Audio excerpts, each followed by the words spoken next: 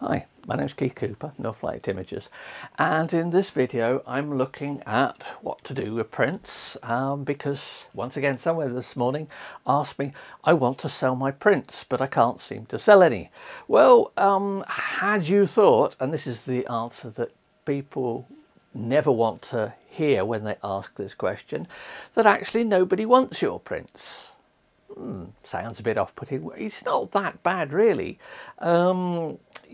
Maybe nobody wants your prints because you haven't got them in front of the right people, or there's a whole host of reasons, whether you're including the obvious one that basically your prints aren't that good and nobody's much interested in them. We'll ignore that one for the moment. You'll have to work that one out yourself.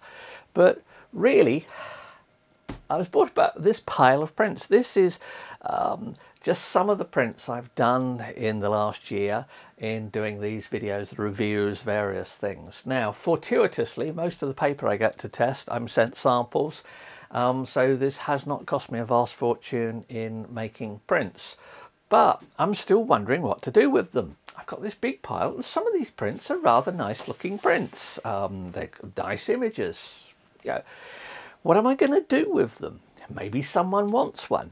Well, the problem here is that they are such an eclectic mix of prints that I use for samples, for test images and things, that I've genuinely no idea who might want one of these prints. Now, occasionally someone will write to me and they'll email me and say, oh, I saw you doing a print on that, on a video or something like that. I really liked it.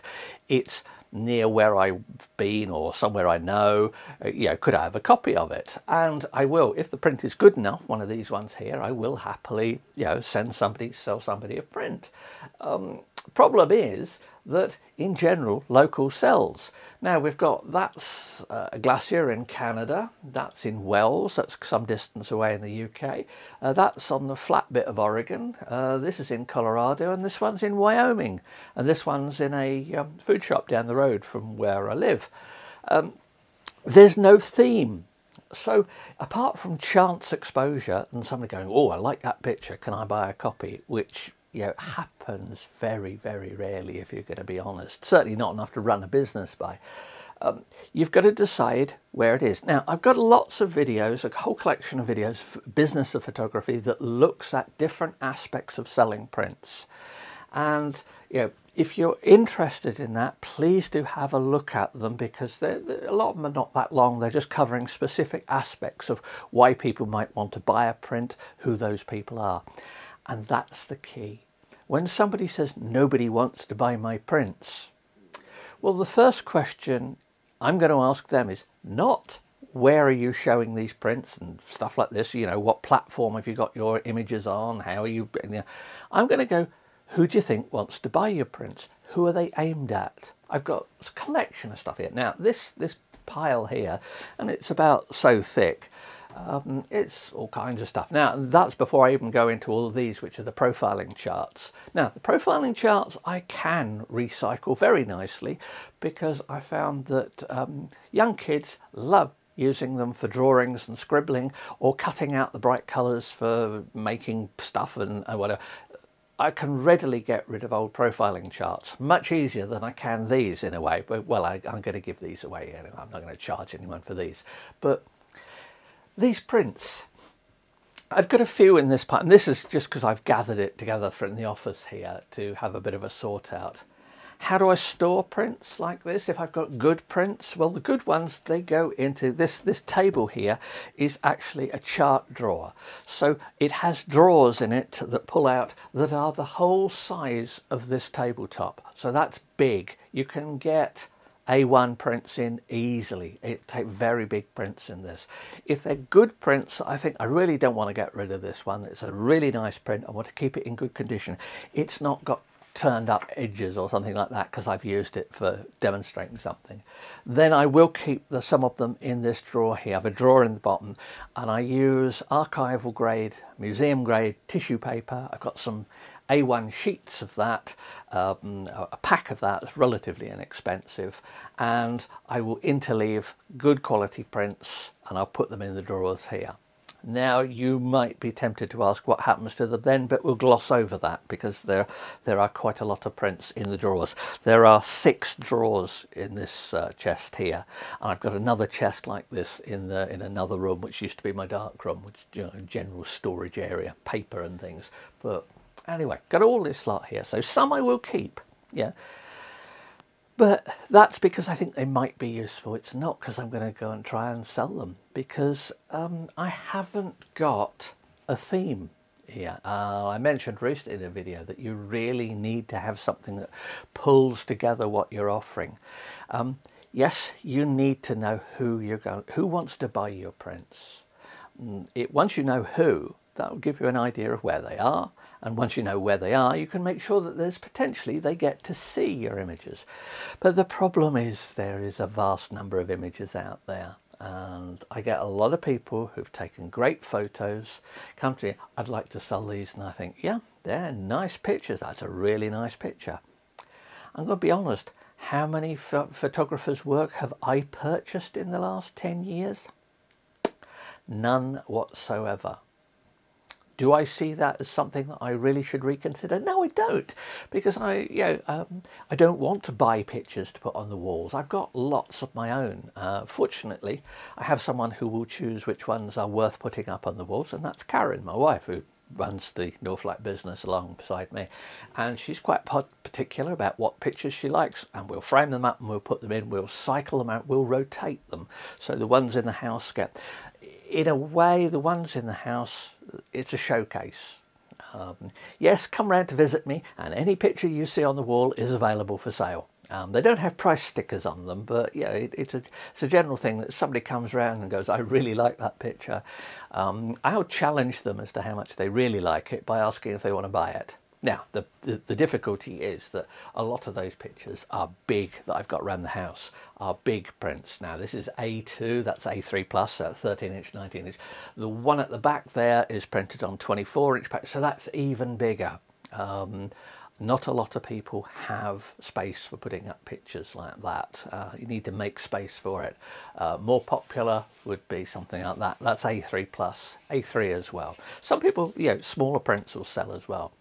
You have to think of that if you're putting together a range.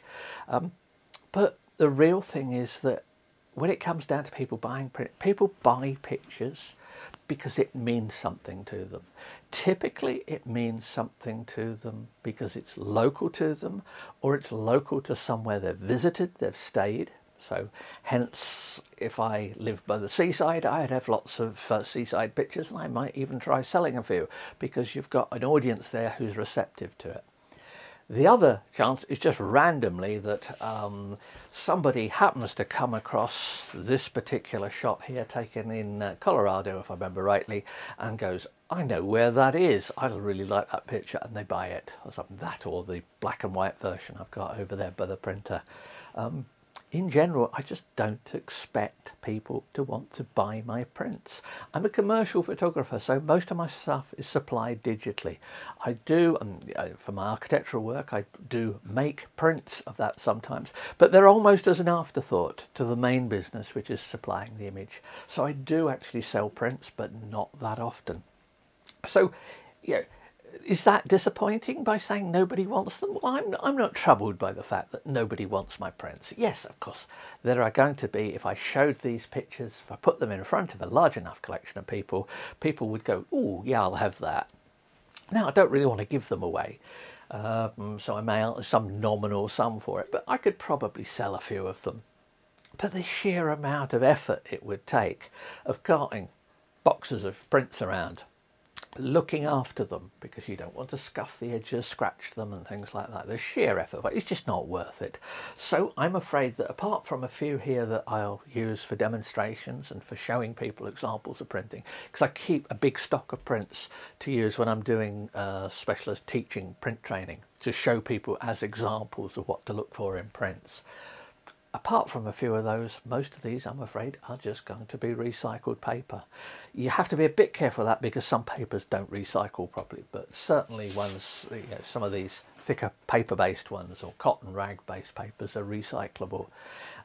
Yeah, it does grieve me some way, and to say that these are just going to go for scrap when there might be someone that wants them.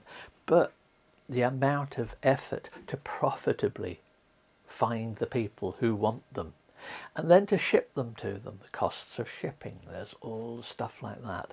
So if you are looking to sell your prints, and I say look at some of the other videos I've done which specifically address this, prepare to accept the fact that you're not going to get your prints in front of the right audience. There's an old mining adage that if you want to make money in a gold rush, you sell shovels and picks. If you really want to make money, you'll set up a photo sharing site and you'll make it very easy to use for other photographers to come along, upload their images and sell pictures. Of course, they won't actually sell many pictures, but you don't have to tell them that. You just charge them for the service. And if you get enough of them, you can do quite nicely of it. There are loads of sites, which is why when people say to me, oh, what site should I use for selling my pictures? I say, well, if you're going to have one, make sure it's your own, because I'm pretty sure most of the big photography sites offering prints for sale make very few sales. Now, I hope that's not too much of a downer, because in making all of these prints, but a lot of them have been done for the videos and my articles and things as well, every time I do some printing, my photography gets a little bit better. Doing all these prints hasn't harmed my photography. Doing the prints, getting into printing, even if you're just making small A4 prints, and I've got some A4 printers coming over the next couple of months to have a look at for smaller printers, but there's nothing wrong with just printing them just for the enjoyment of it. Put them up on your own walls. Just be a bit realistic over it, that no matter how good they are, perhaps nobody wants them. So reluctantly, a whole load of these will go off for recycling. It is a bit galling, but you know, you get used to it. And I say it helps that most of the paper for these large prints here has been sample boxes I've been sent to have a look at and to test, so it's not quite so bad. There's just, you know, just some ink costs there, but have a look at the other videos in this.